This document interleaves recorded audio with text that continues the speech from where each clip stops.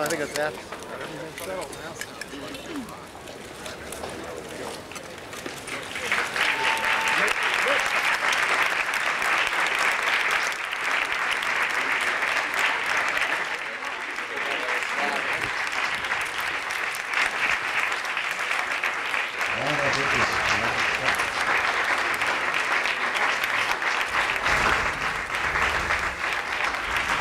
Well, thank you.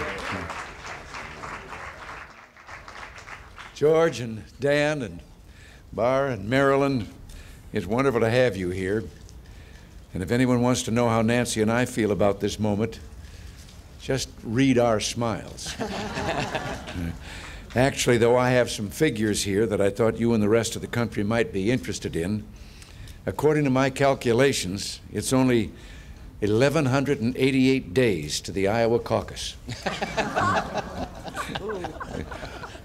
Now, I think the country's heard quite enough political speech-making from all of us in the past few months, so I just want to make one or two simple but heartfelt points. First, I want you to know, Mr. President-elect and Mr. Vice President-elect, how proud I am of both of you, of the extraordinary perseverance and character and grit that you've shown in this difficult year. And I think, too, your worthy opponents would agree what a challenge to human endurance the presidential campaign has become. So I want to congratulate both of you, as well as Governor Dukakis and Senator Benson, in taking on the great challenge and your sense of public duty in seeing it through to the end. Each of you is better for it, and so is the country. Now, in this hard-fought campaign, George and Dan, I also want to compliment you for going to the people on the issues and asking for a mandate on critical matters like the taxing and spending power, the nature of judicial appointments, the strength of our defenses, and the firmness of our foreign policy. I think that mandate has been unmistakably delivered, and I know in carrying it out, you'll be true to your promises and faithful to the people's wishes. With George Bush and Dan Quayle, I feel our achievements are secure, our change now a permanent feature of American government. But I also believe your mandate will make it possible not just to continue, but to build upon the achievements of the past 8 years.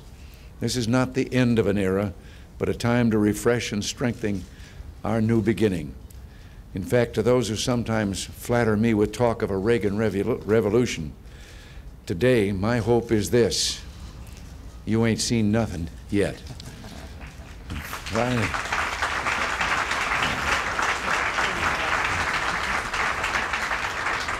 And finally, let me say that despite the long months of campaigning, the seemingly endless controversy, and the sheer human exhaustion of it all, choosing our leaders is, after all, a decision critical to our own future, to the future of this much-loved nation, and to the cause of human freedom.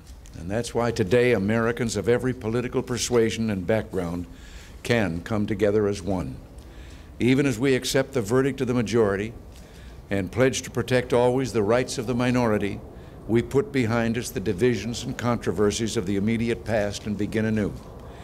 So it's a day for congratulations, yes, but it's also a day for remembering that whatever may temporarily divide us is far outweighed by that which unites us. America has much to be proud of today. Pledges of a new president and a new vice president, and pledges of support from the loyal opposition, Republican, Democrat, Independent. Today, we're one nation, one people, and our national treasure, our national mission, the cause of human freedom, continues to prosper and light the world. Thank you. God bless you.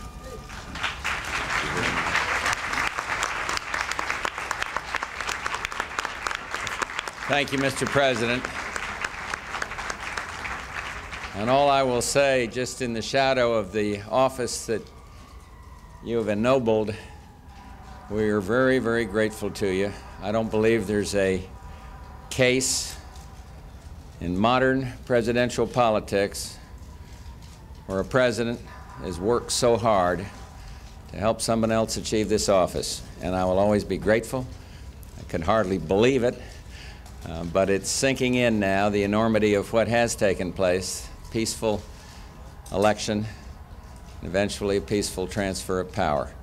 And I just think for all the Bush family, and I expect I speak for Marilyn and Dan on this one, we are grateful to you and to Nancy for going that extra mile. And I really believe that the results would have been entirely different if we hadn't had this loyal, steadfast campaign support, and I know they would if I hadn't learned from a giant the good things about the United States of America. Thank you, sir.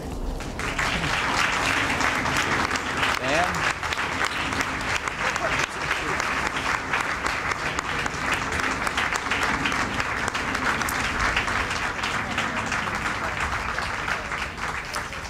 Well, Mr. President, as one who came to the Senate in 1980, thank you for all that you have done for America.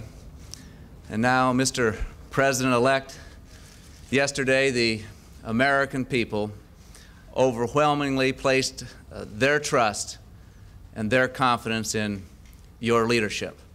And I'm delighted to be a part of that team, ready to go to work and to continue to change America and make it even greater. Thank you both very, very much. Thank you. Well done. Well,